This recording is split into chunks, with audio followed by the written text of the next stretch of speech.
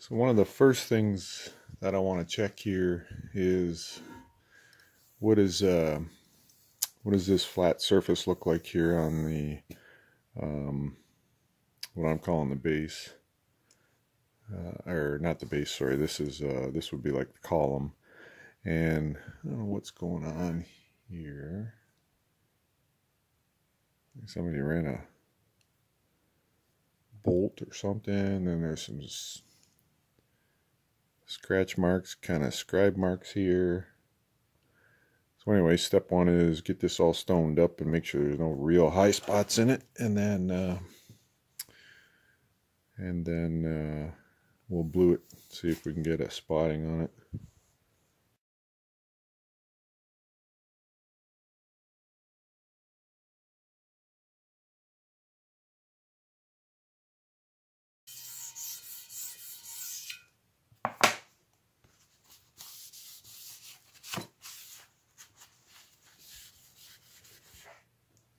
I gotta say, lifting and rigging on this job is nice.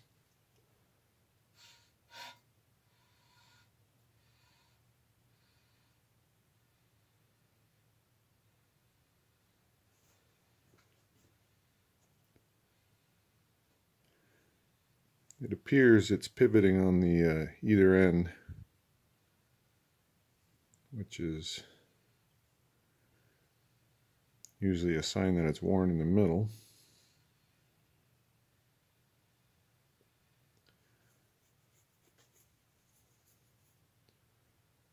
Well, let's see what we got.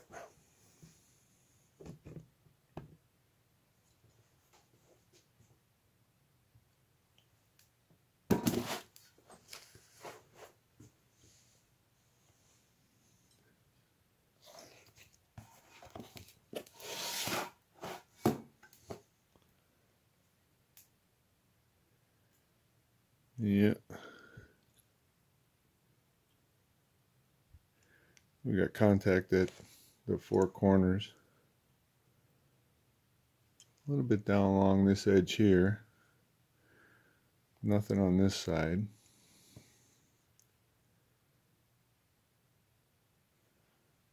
And the reason I'm looking at this is because this is where the spindle head mounts, and I put it up on the surface plate with the column ways down, and this appears to be out of square. So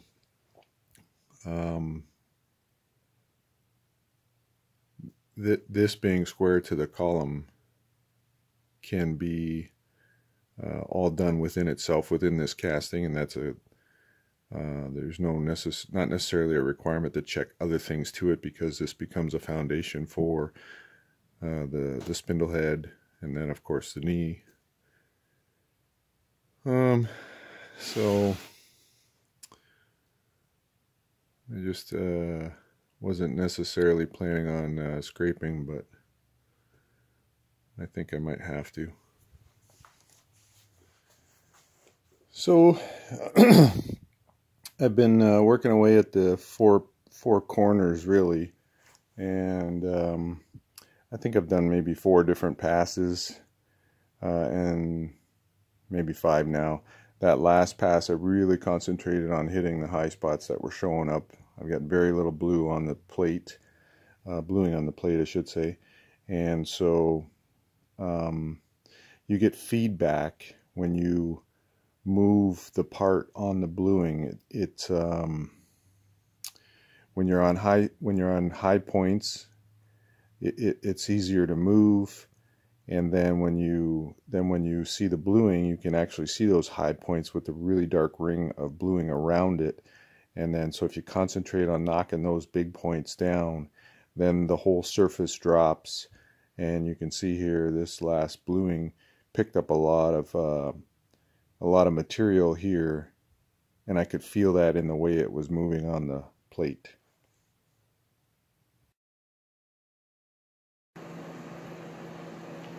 Getting close on both flatness and bearing surface.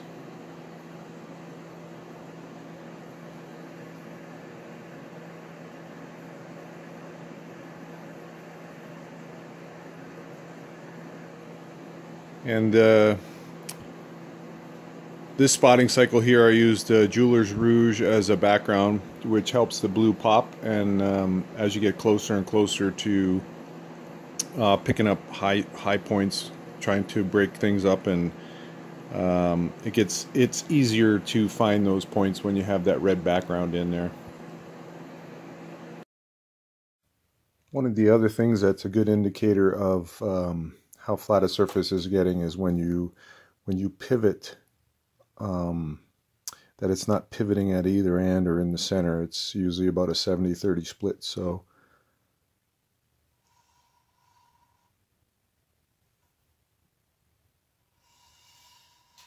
it's looking pretty good. Get this blued up. We'll see what we got. So this will probably be my last cycle here. It's looking really good. Just going to break up a few more spots. And so yeah, so then now the column could be used. This surface now could be used to spot the back of the knee too. So I think the next thing I want to do here in this qualification steps here is, now that I've got this front of the column flat, I want the spindle mounting, or the spindle head mounting surface here to be perpendicular to this face here. I'm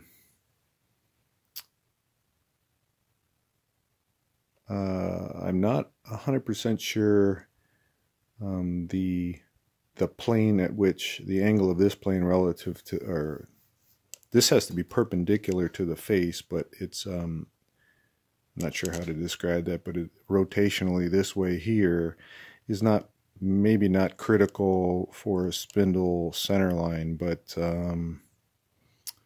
I still want to make sure that that's good as well, and that this surface here is square to the fixed side of the column way here. So first step, I think I'm just going to file and stone this surface here, and then I'll spot it a few times while I've got some blue on the surface plate here, and just kind of see if there's anything obvious as far as high points go. I'll mark them, and then I'll put the recently scraped surface down on the surface plate and check how square or perpendicular this is, and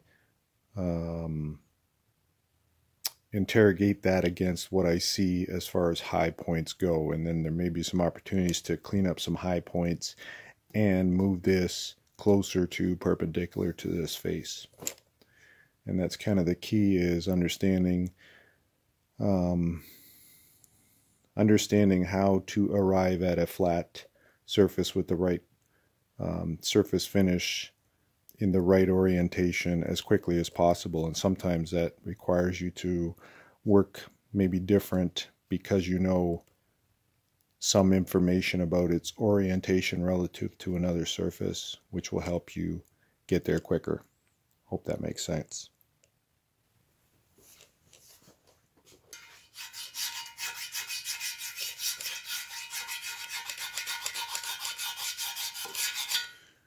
Doesn't appear to be anything other than maybe right here you can see it.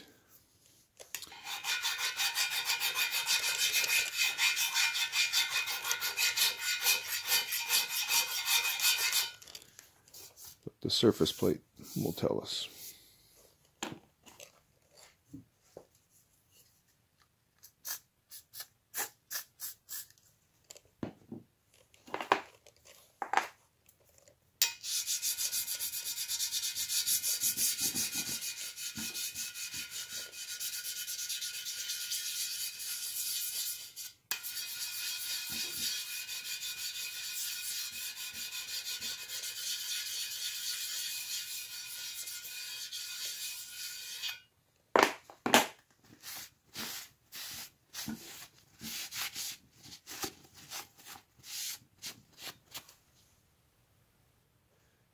I think it shows up there. I did add some more blue to the surface plate, particularly when you have a rougher surface that's likely not flat. You don't want to have high points on that surface, damaging your surface plate. So a little bit of a heavier film in the bluing will help identify high spots and protect the plate.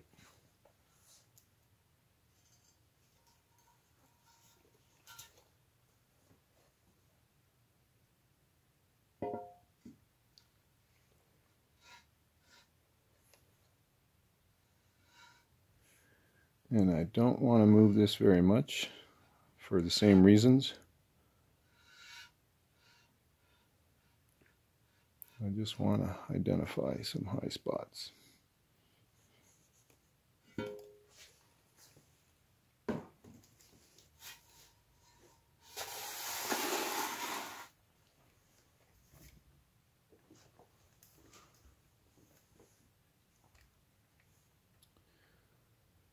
So we definitely got something on this corner here.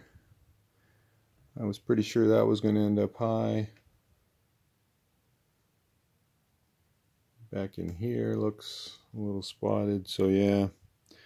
So it looks like the four corners are showing up as high spots.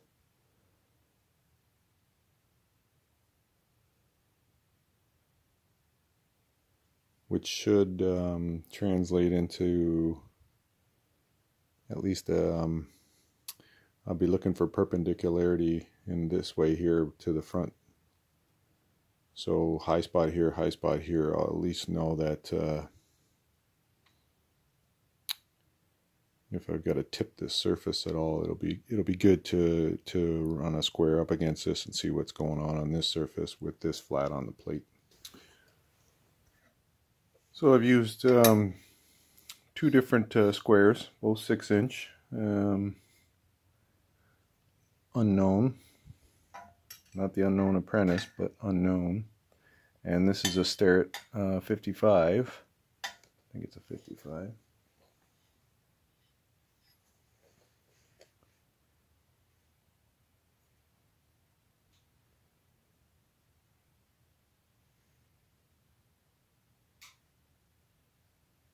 Oh well, you're gonna have to take my word for it.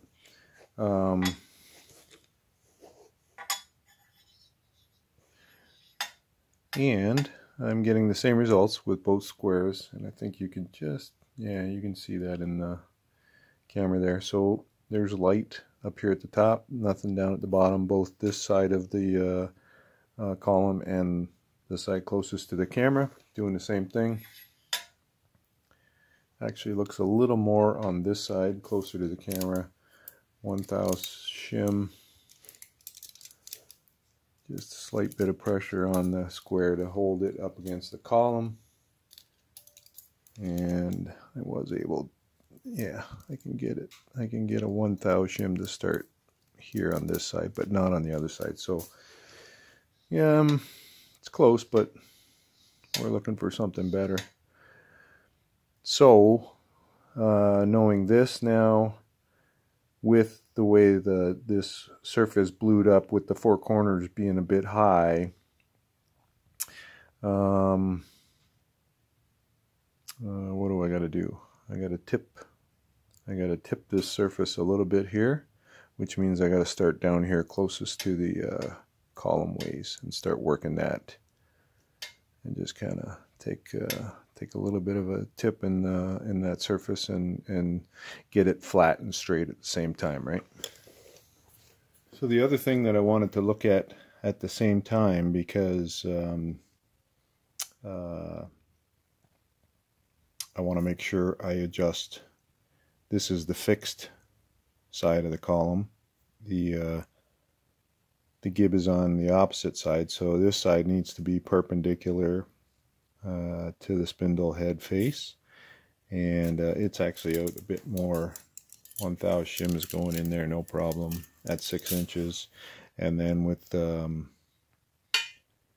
square on the other side, I got the opposite. So at the top of the square I'm touching, at the bottom I'm not. So that means these two are although they haven't been verified parallel. They appear to be parallel, both the fixed side and the gib side. So I will make the adjustment to square this up with that spindle face, or the spindle head mounting face. So this is what I do to set up for what's called step scraping. And in this case, I'm actually going to try and step scrape a compound angle.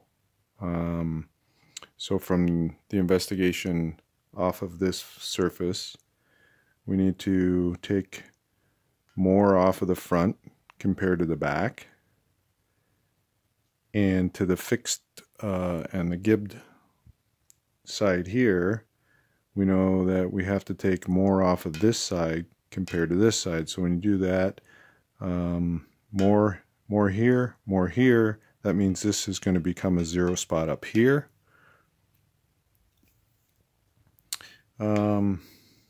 And then I have just I've broken this surface, this width here into 4 sections. I've gone across here 6 sections. Now 2 of them are missing because of this relief for the spindle head, but still, if they were there, I would have to scrape them in a pattern. So I maintain that pattern, I just don't scrape it. So when you get all that said and done, I am gonna, my first attempt is gonna be 0, 1, 2, 3, 0, 1, 2, 3, 4, 5, so 0, 5, 0, 3, and then 3 to 8. And so what those numbers don't necessarily represent an amount of material. It represents, for me, how many times I'm going to scrape each of these small sections. So I will start with 8. It will be scraped just kind of, itself. Then the next time I scrape, I will scrape 8, 7, and 7.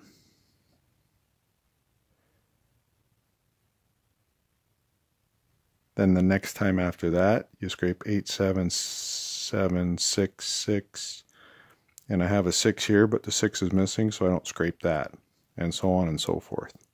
So what happens is you're scraping more and more and more and more on this compound angle, and then you get to this point here where the last scraping cycle will include these 2 1s.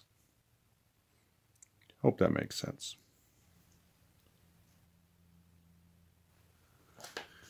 So what I do to keep track of that is I just scraped 6, 7 gets its second scraping, and 8 is getting its third. So as I cycle through these and keep adding zones, I should end up with 8 ticks here, 7, 6, 5, 4, 3, 2, 1, 0.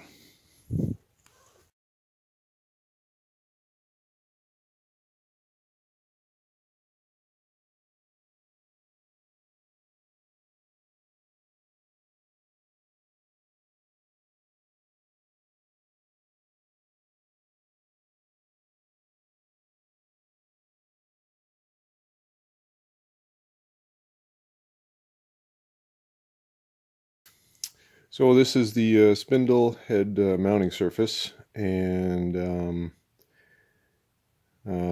since the last thing I filmed, I did one more set of step scraping just to get the fixed side of the column here straightened up, and it's come in nicely. And so now all I'm doing right now is just working on this surface to get it flat. This is just a mounting surface for a machine part, so it's not a bearing or anything like that. It's just got to be, I don't know, I think the book calls out for, I should probably look, but it's very little, for maybe 12 points per square inch. So anyways, just going to do a little bit of scraping on this to get this in the ballpark of being flat, and then do some more verifications and fine tune it if I have to.